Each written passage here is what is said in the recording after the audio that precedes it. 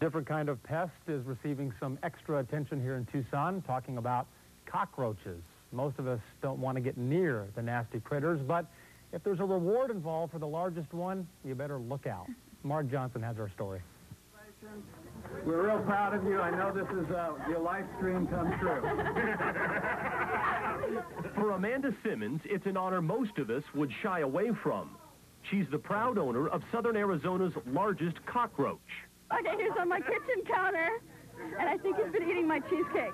I decided that's why he's so big. Just how big?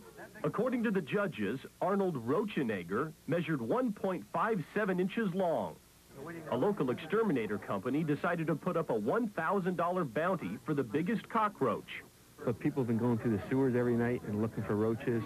The stories are unbelievable, the things they've been doing. People have been feeding the roaches for 6 weeks in steroids. With millions of cockroaches in southern Arizona, there was plenty of stiff competition. Just take a look at some of these guys. They've come from everywhere imaginable. Bedrooms, bathrooms, basements. There's even a few that were bred for the contest. But in the end, Simmons squashed the competition. He scared me a couple times, and then I finally got him. Simmons says she's already taken care of her pest problem and plans on putting the extra cash towards some other bills. Who knows? Maybe next year the winning roach will break the 2-inch mark. These folks can only hope so. Mark Johnson, TV4 Eyewitness News. Kind of a shame all those cockroaches had to die for this contest. I know. At least they have a good name. Arnold Roachenegger.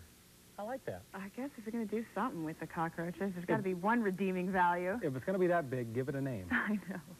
Roaches. The last thing most people want to do is save them.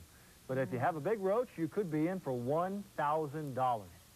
Dozens of dead roaches, just a tenth of an inch, could mean the difference between a winning roach and a loser. Besides the money for the largest roach, Arizona Pest Control is going to give $100 for the best roach name. You are looking for some extra cash. One of these could mean a big windfall.